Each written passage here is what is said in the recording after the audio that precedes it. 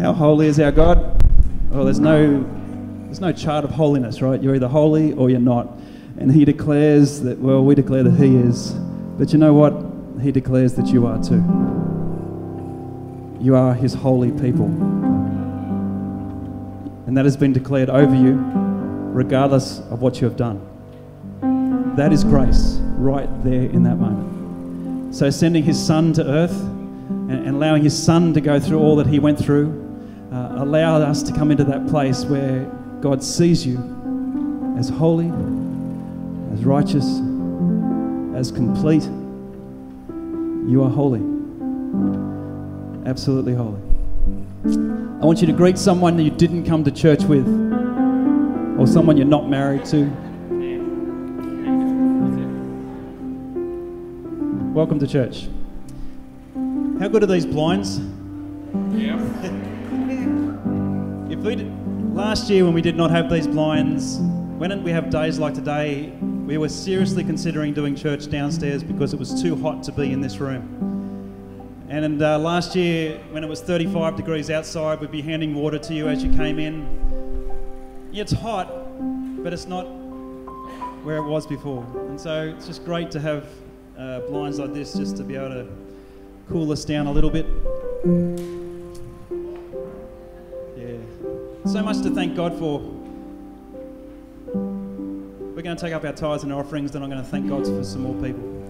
So if you've come prepared, that's great. If you haven't let the bag pass on by, I just want to say thank you to you for your generosity that you've given to the church over the year. How beautiful is Susie? Is she not beautiful? I said to Susie this morning, I said, when are you going to start singing with us in the worship team? She said, when I'm nearly 12. She has such a beautiful voice. She can do cartwheels that I cannot do. She's even trying a hand at a no-handed cartwheel. Can anyone do that? A no-handed cartwheel? That would just go horribly wrong. And I'd have to call the ambulance for me. I can do it in my imagination, is what Lily said. I think even in my imagination I'd probably hurt myself. It's so beautiful to see children. It's so beautiful to see the hearts of the children that are inside of our church. And I want to thank God for every single one. Such purity and such truth that flows through them most times. But she has got the most adorable face, and it's not just Susie, every child. But you know what? God sees us as he sees Susie. He knows we don't get it always right. And I'm sure there's times where he rolls his eyes and gets frustrated and wants to apply the right hand of instruction to the seed of learning. Is that how they say it? I don't know. But again, we see grace. And so this morning, I just want to lift Susie up. I want you to close your eyes and just to think about Susie for a moment. And maybe the Lord will give you a picture for Susie.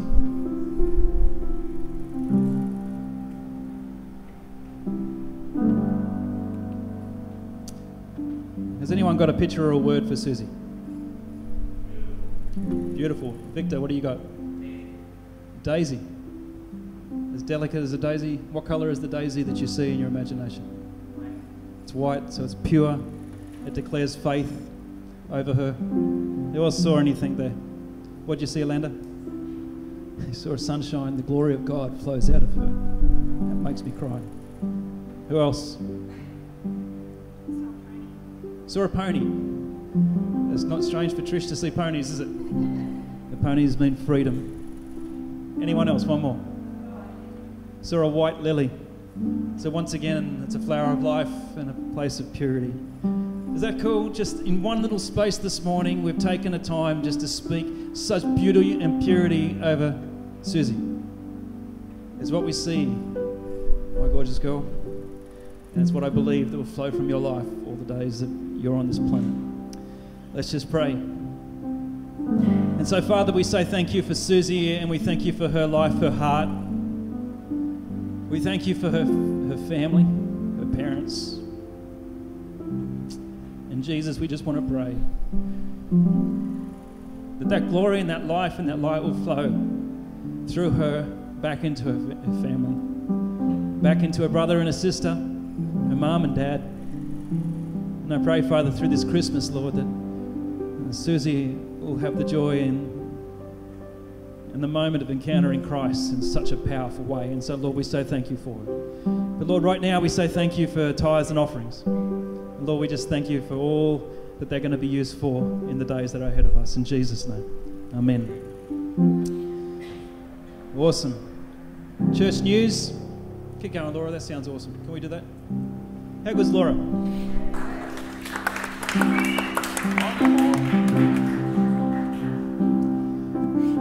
The phrase that I use so often with people is that you leak what you carry. What the Lord places in you, you cannot contain it. You have to actually, it flows from you. And so when we see Susie, we see something of Laura. Do you get that? And so the words that you have spoken for Susie are the same words you could probably speak back into Laura or Darren. When Susie stands and she has her own children in times to come, you will see something that Laura has leaked into Susie that Susie has then leaked into her children. That's what we call a generational blessing. Christmas time is a time for generational blessings to flow. But I'm not preaching this morning, so I will stop. Lisa's going to come up and preach in a second. Church news is very simple and very quick. We have church tomorrow at 9 a.m. Yes, that's what I was waiting for, just for one of those. We have morning tea after today. We also have morning tea after tomorrow, Christmas cake and all kinds of things for tomorrow. It's always just such a great time to be in the house of God, and just encourage you to come on out for 9 a.m. tomorrow. I get it that it's early, but it doesn't seem to keep people away, and people love meeting together first thing in the morning on a Christmas day. And so plan to be back out tomorrow if you're not, and encounter something more of the kingdom of God right here in Haberfield. Now, before we get Lisa up, I just want to say thank you to a couple of people, or when I say a couple of people, to a church.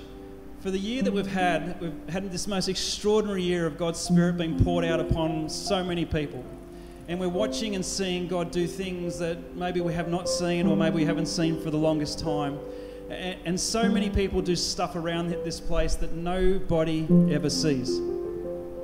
Okay, like even our worship team, you see the half an hour of what we do to bring, but you don't see all that goes behind the scenes to bring it to where we are, and how this team serves you and serves us. And so if you're in this team, if you're a part of this worship team, even if you've not been up here on the platform today, I want to say thank you with all of my heart for all that you give. You put up with me, but you just give so much. And when I say, hey, I'm doing a new song, there's that moment where everyone goes, oh, okay, let's see. But all of a sudden, what you see this morning is what happened. And so when we did Little Drummer Boy, that was the first time we had a crack at that one that we were going to do. And yeah, there were some bumps and bruises, but we got there.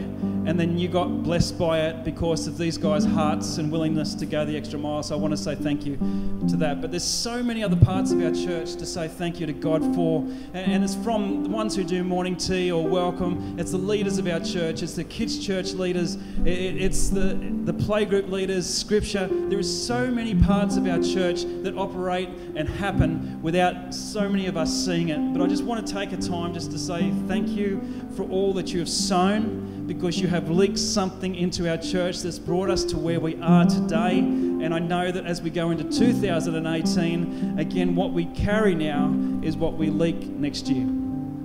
Lastly, I want Ida to come up, because I want to say thank you to Ida. Ida, for all, and she does so much that nobody really knows about. And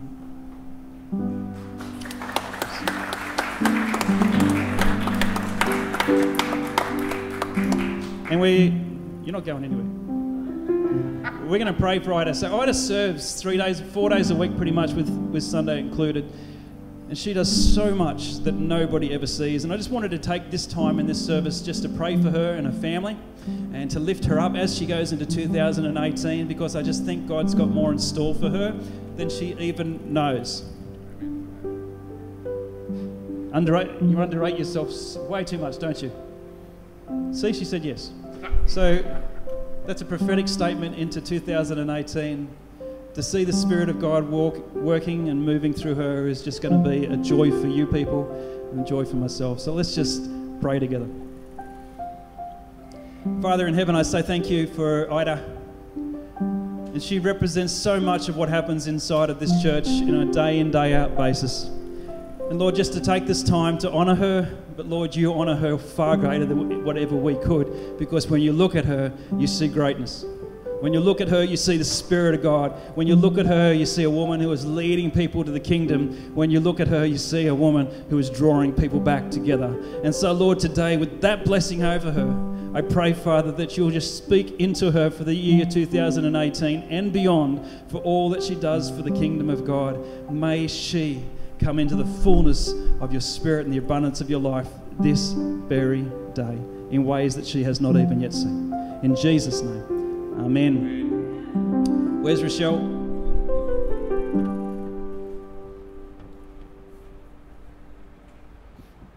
Trish, can you come to the front, please? So in keeping with the spirit of thank you, just handing over of the reins of the sound desk. So really I'm on behalf of the church, because we can't all come up here, it'll get a little bit crowded. But we also want to say thank you to both of you for the incredible year that it's been. And this is a gift from the church to both of you. As I was thinking about all this morning, it's a funny way of going about it, but I thought about the Israelites and Moses, and how they had said to Moses, you go and you meet with God for us, because they were too scared to do that. But what we have here, and I think all of you would agree with me with the kind of year we've had, is that we don't say that to our leaders. We say, no, take us with you. But that's because of how you hold God. I'm going to cry.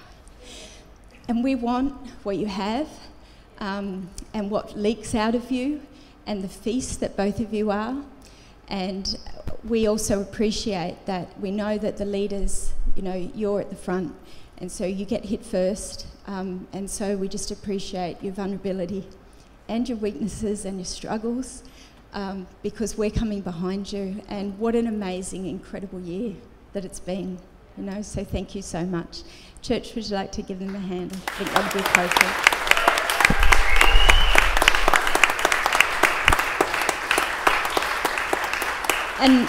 And in keeping with the way that we do church here at Haberfield, and you've seen it already this morning with the offering with Susanna, I had this idea that I thought it would be great for us, out of the fruit of what Matt and Trish have done this year, for us to share some words and visions and that sort of thing with them. But I know that we sort of just call them out and that sort of thing, but I wanted to take that to another level today, because I thought it would be really lovely to actually capture those. So they're going to kill me, but Jazz and Honor, can you come forward and get these little pieces of paper? You can kill me later. But it is Christmas, so be nice to your mother. And you're all my witnesses. They're not allowed to hurt me. Just give one to everyone, please. What I'd like you to do is just to take a moment. We will pray for Matt and Trish in a moment, but I'd like you to take a moment now. There's pens often in front of all the rows there, and to ask God for a word, a vision, a verse, anything that He wants to speak to Matt and Trish. It might be for this year, it might be for the year to come, but I just think it would be wonderful to bless them with that, because I think that's the fruit of what we've had this year, our relationship with God and hearing from God. So we'll just take a couple of minutes to do that. Okay, you can finish that in your own time. I feel like it's school. But Lily and Ida and Claudia, can you come up, and Lisa, and we'll pray for Matt and Trish. Father God, we just, in this time of giving and gifts and celebrating you, Lord God, we thank you for the gift and the celebration that Matt and Trish are to each one of us in this building. Lord God, I thank you that they have ministered you out of their strength and out of their weaknesses. They have shown your glory, Lord God. And Father, we do want to know you more, and we want to follow them in the path that you've given us. Father, as we think about this time last year and the closing of the preschool and the difficult time that was for so many people, Lord God, and then we see what you've done over this year, more than we could have ever imagined or ever hoped for. So we thank you, Lord God. We thank you for what you've done. We thank you for what you've done through Matt and through Trish. We thank you for the Hope Centre and just the beginning of the gift that is going to be as well. The seeds that are sown, the lives that are going to be changed, the freedom that is going to come out of that place. We thank you for their courage.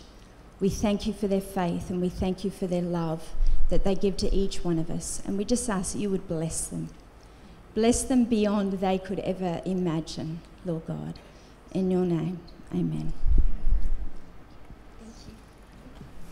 Good morning. It's me again. How good is Christmas Eve? I reckon Christmas Eve is like my most favourite day of the entire year, I reckon. Like, it's not even about presents or anything. I guess for me it's just that expectation, you know, it's that excited buzz. Ooh, what's going to happen? What could possibly be? So it's my favourite day of the year. So this is a great day to be here. My family is quite big. We're islanders, so it's unending. It's eternal. Boundless. That's it. Abundant.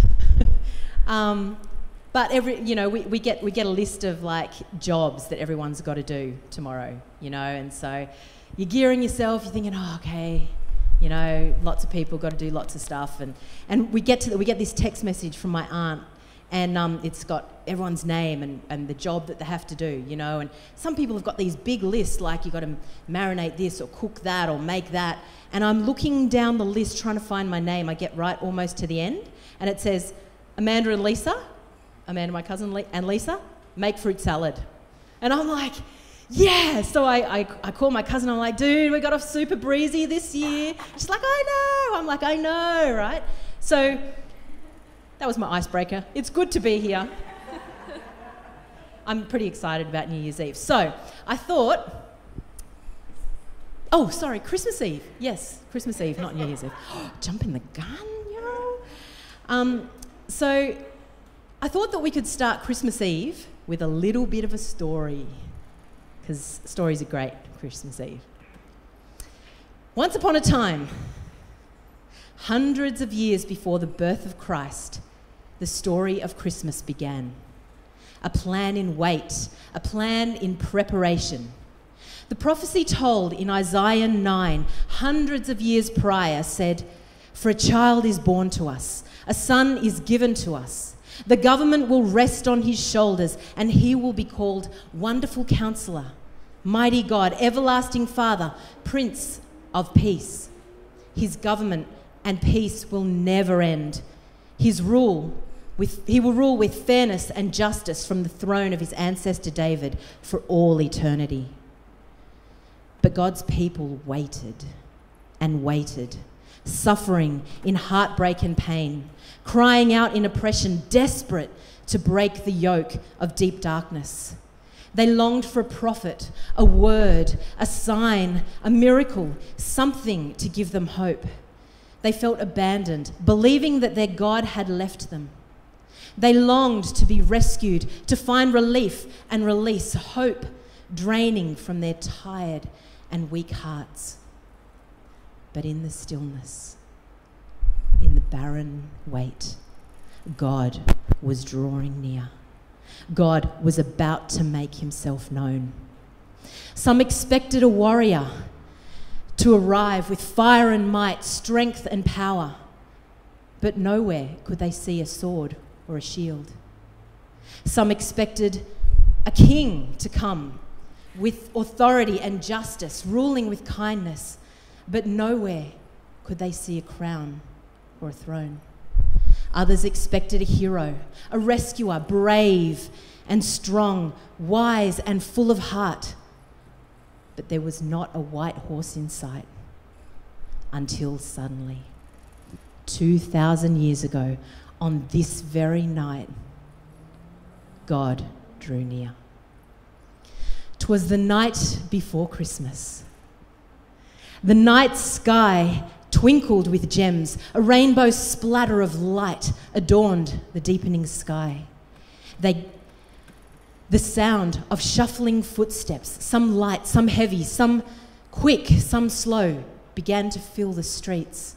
Fragrant jasmine tinted the air, settling on the heads, the shoulders, the skin of men as they gathered to discuss, gathered to report, gathered to dream.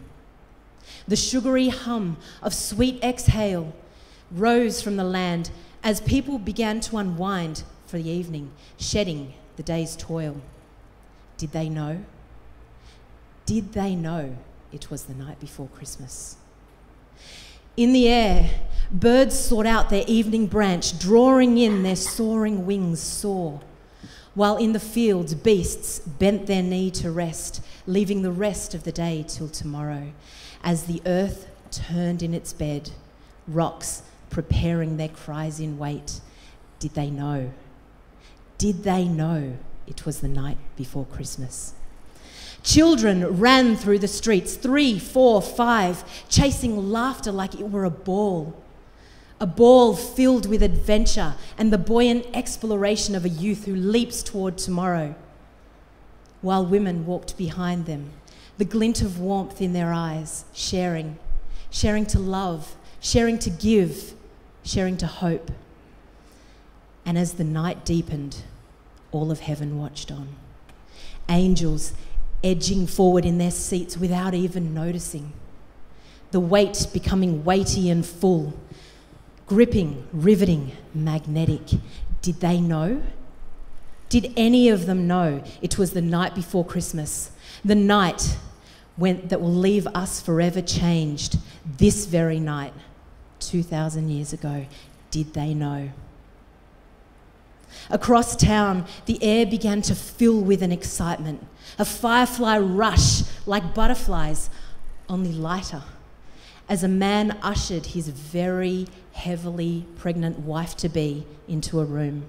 Feet walking slow, minds running fast, breath retracting, whispers heightening. They were in the last place in town, and the last place in town was the last place he ever thought they would be. It was the last place he ever hoped they would be. You see, Joseph had a plan, and it was a great plan.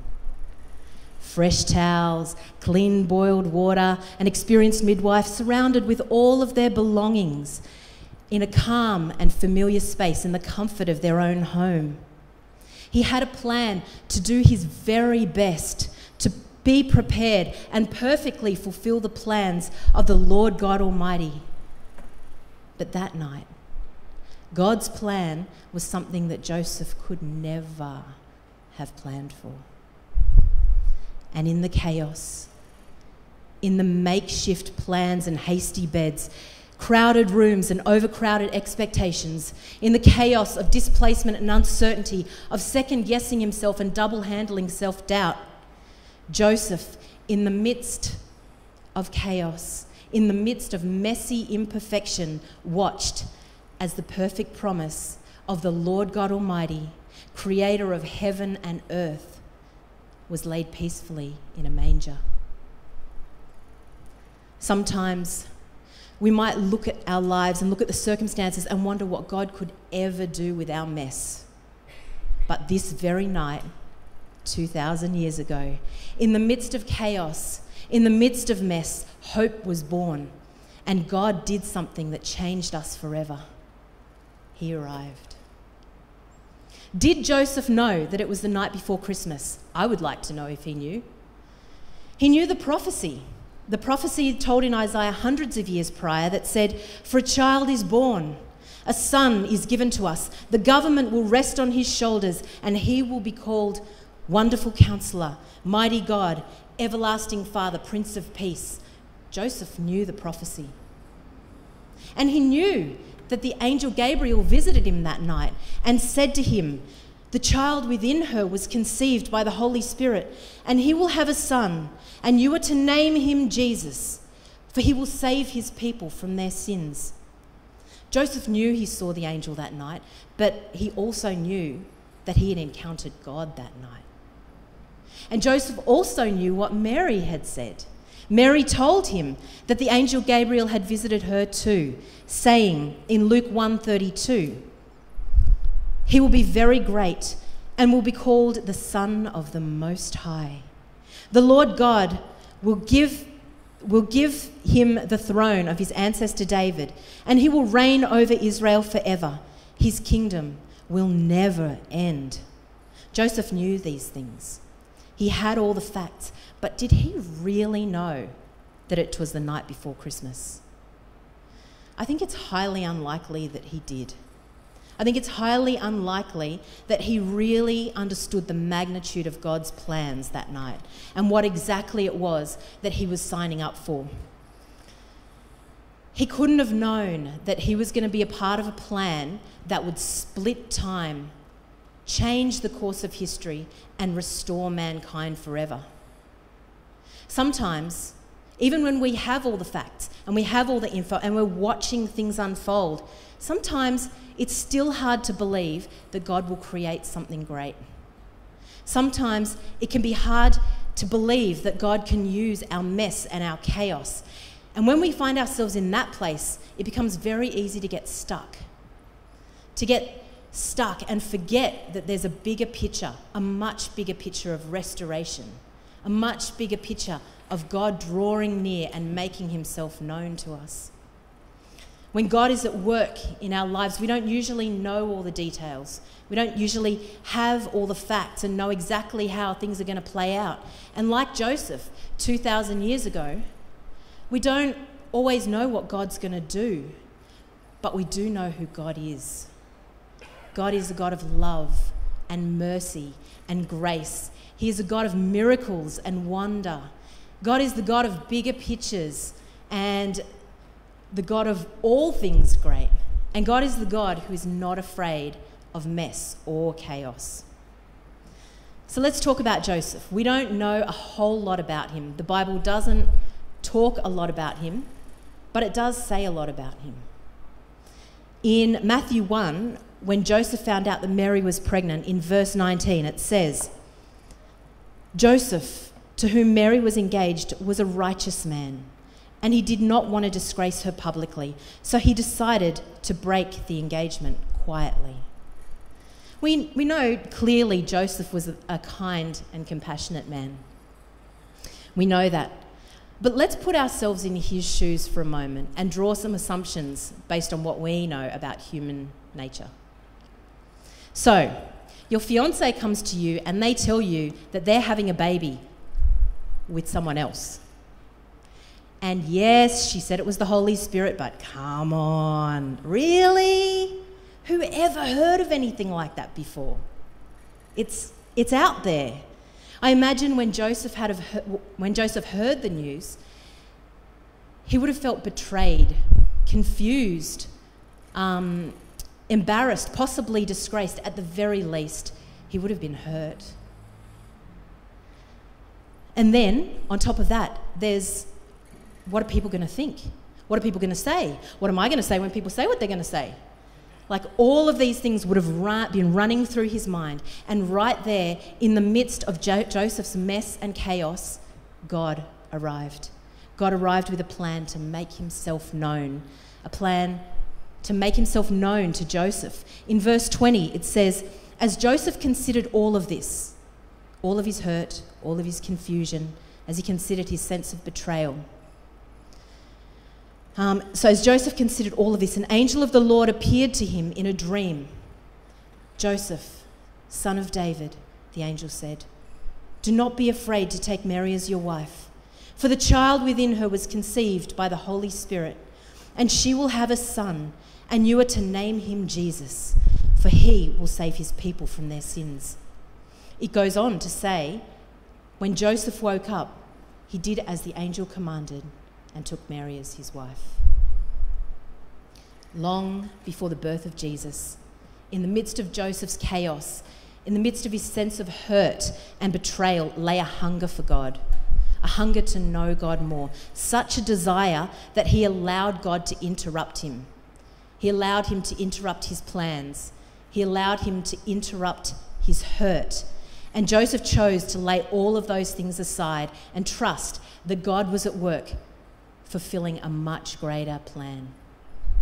We've been talking a lot about interruptions lately, and it really makes me think about Bible characters and how God interrupted them. I think it's a really cool idea. I think we should keep doing it. The Bible says that Joseph had already made his decision. He had already planned to break off the engagement. He might have already had the ball rolling. We don't know that. But imagine if he hadn't allowed himself to get interrupted, if he hadn't allowed God to get his attention. Imagine if he just had written it off as just a dream and not given it any weight and broken off the engagement anyway. But he didn't. If we dismiss the plans of God just because we don't understand them, or just because they don't look how we think they're going to look, we might miss out on seeing something really great. Joseph allowed God to get his attention. He allowed himself to be interrupted. He chose to be interrupted. And as a result, Joseph became a part of a much bigger picture. He became a part of my story.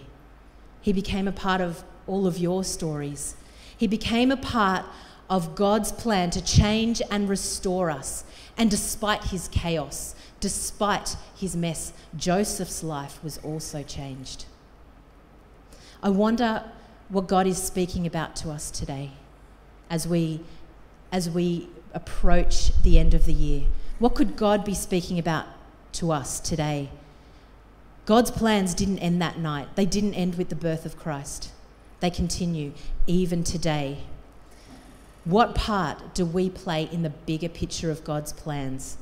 Maybe you're encountering God for the first time and you want to get to know him more. Maybe you've known God for ages and you're seeking to know his voice, his presence, his will for your life. Maybe you're seeking deeper levels of truth in God. Wherever it is that you are in the plan of God, if you find yourself in the midst of chaos and mess, allow yourself to be interrupted. Allow God to get your attention. You just never know what will change. For Joseph, his change was a change that would flood the world, fill it with hope, and cause us to be forever changed. Joseph was a man of faith and obedience. He didn't know the full plan. He didn't know all the little details of how things were really going to play out. All he knew was the part of the plan that he had in his own hand. The part of the plan to nurture, to grow, to protect God's plan. And for Joseph, that was enough. That was enough to lead him on a journey. That was enough to cause him to partner with the plans of God. I wonder what it would look like if we as the kingdom of God knew the part of God's plan that we had in our hand. What would that look like? And how would we steward that? How would we partner with God to extend that? I wonder what could happen. Joseph partnered with the plans of God. He invested himself. It wouldn't have been easy. There would have been some really challenging days. Joseph went on to spend the next few years moving from place to place. It would have been challenging. And he would have spent the whole time, I imagine, looking over his back, double-checking, watching, is King Herod coming? Is anyone else coming? What's happening? That's kind of exhausting, watching your back the whole time. It's a big responsibility, raising and protecting Jesus. But Joseph was obedient, and he was invested in the plans of God. He waited for instruction, then responded. Waited for instruction, then responded. Waited for instruction, then responded. Each time instruction came, Joseph responded. Sometimes I think the most important thing that we can do is simply respond. When God speaks to us, when he reveals truth to us, when he rebukes us, when he stirs our hearts and we encounter his presence, when he invites us to partner with him, even in the chaos and mess and all of the things that we don't understand, even if we don't have all the details of the plan, all we need to do is respond. And that's what Joseph did. And as he stood there that night, looking down at the manger, Jesus resting peacefully, at that moment, Joseph got a tiny glimpse of the bigger picture. I sometimes wonder why they laid Jesus to sleep in a manger. In Luke 2, verse 7, it says, "She wrapped him snugly in strips of cloth and laid him in a manger because there was no lodging available for them." I wonder why they didn't just put him to sleep on some blankets, roll up some blankets, or put him in a bed, or just hold him, you know. I'm not sure if it was a practical decision or if they weren't fans of co-sleeping or something. Maybe they read the research. I wonder what the decision was. Or maybe the decision to lay the baby Jesus in a manger had no practical or functional reason at all. Maybe the decision to lay the baby Jesus in a manger was entirely prophetic. Maybe it was to say that his life would go on to feed our spirits, that his life would go on to bring the water of life that we need to sustain us. Maybe the manger is a reminder that we cannot live on bread and water alone. So what is in the manger of your chaos? Is it stubbornness? Is it impatience? Is it self-doubt? It's all of those for me, just side note. Or could it be the promise of healing, wholeness, peace, life? Is it the promise that we will be forever changed, forever restored, never to be the same again?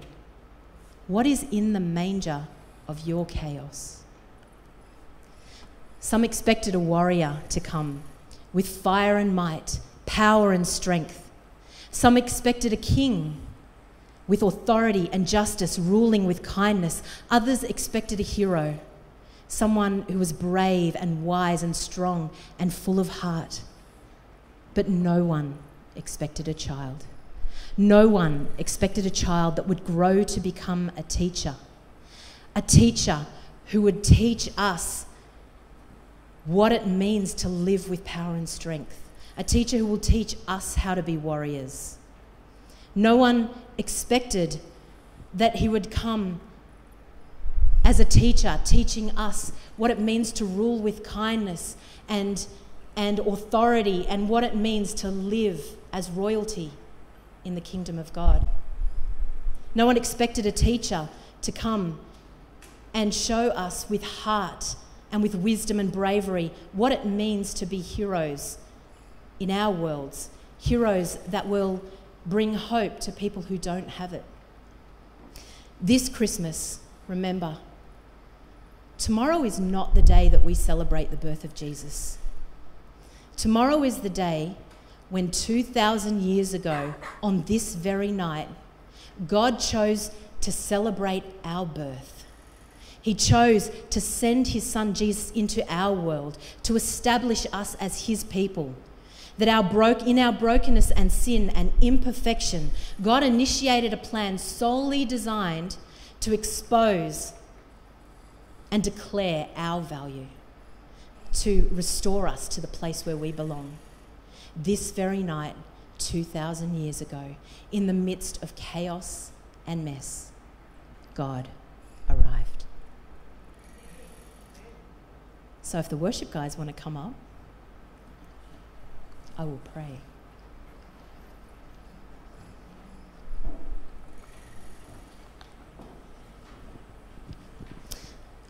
Father, we thank you that you are a God of the moment. Lord, that you are a God that meets us where we are at, wherever we're at. God, that you're not just a God of the big picture, but you're a God that cares about the smallest things. Lord, and today, as we go in to celebrate your birth, Father, I pray that you would help us. Give us eyes to see those around us who need to know you, who need to know that there's a hope. Lord, I pray that you would help us to just reflect on you, God. Help us to keep our eyes out, that we would be open to the interruptions, that we would be open to the fact that we don't need to know all the details, but we just need to know who you are and trust that that's enough. Father God, we thank you and we give you all the praise in your mighty name. Amen.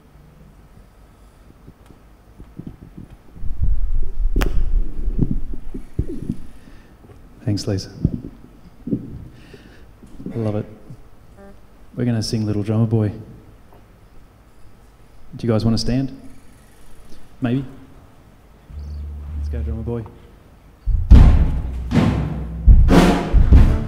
Tomorrow morning, 9 a.m. Yes!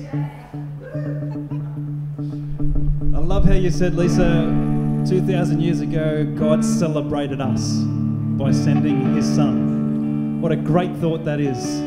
That 2,000 years ago, he declared peace and joy over us in 2017. You see, when God declares something, it's an eternal phrase. It's not just for a moment, it's forever. And so tomorrow we come into his celebration, to be a part of his party, of his great feast.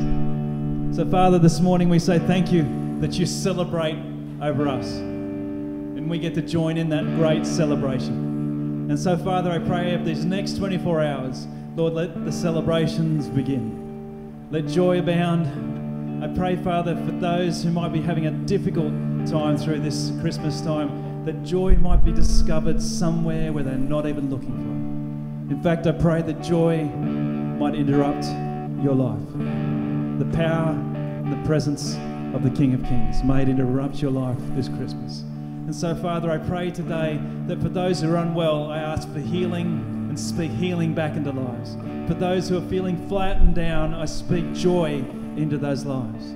For those who are just chomping at the bit for tomorrow to come, may you leak all the things for the kingdom over these next 24 hours and then beyond. And so, Lord, I pray now that you'll just join with us as we go downstairs, have coffee and tea and water and anything else that's down there.